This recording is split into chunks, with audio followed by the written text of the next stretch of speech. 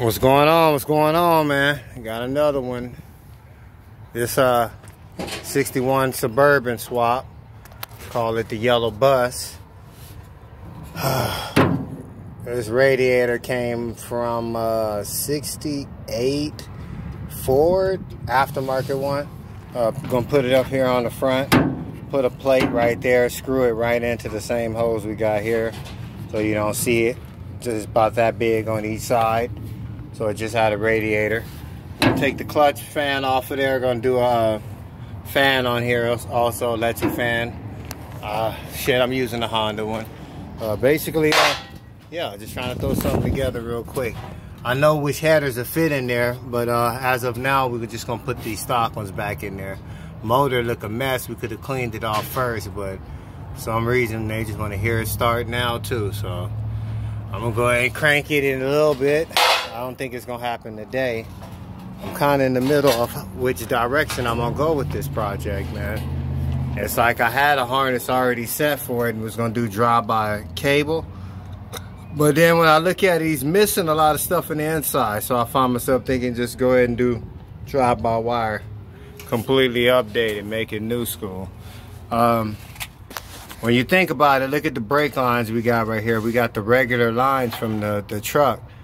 So, man, there's no need in trying to make it stand alone. It damn near should have stayed the same way it came.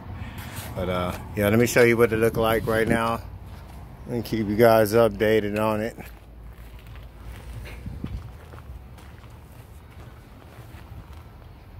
'61 with the LS in it, 5.3. The basic setup. And it's got the 4060. We hope we don't shred that. But if it ran it in the Suburban, I don't know why it shouldn't run in this. Minus the airbags, minus all the other features. But look at the insides, man. Doing some big things, man.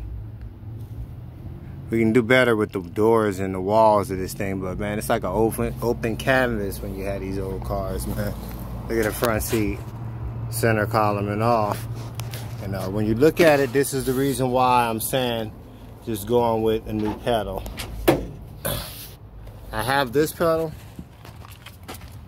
Think about it, we got this brake pedal. Trying to figure a way to modify this so we can still keep that one. You can just go ahead and put the new Silverado one in.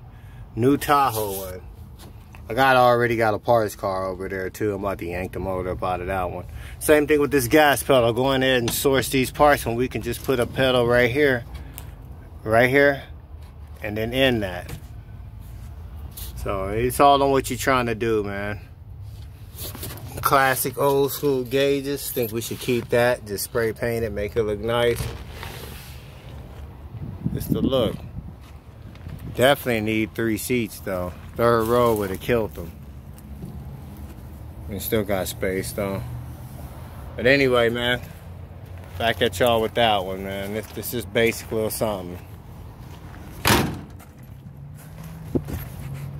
Stay tuned, stay tuned.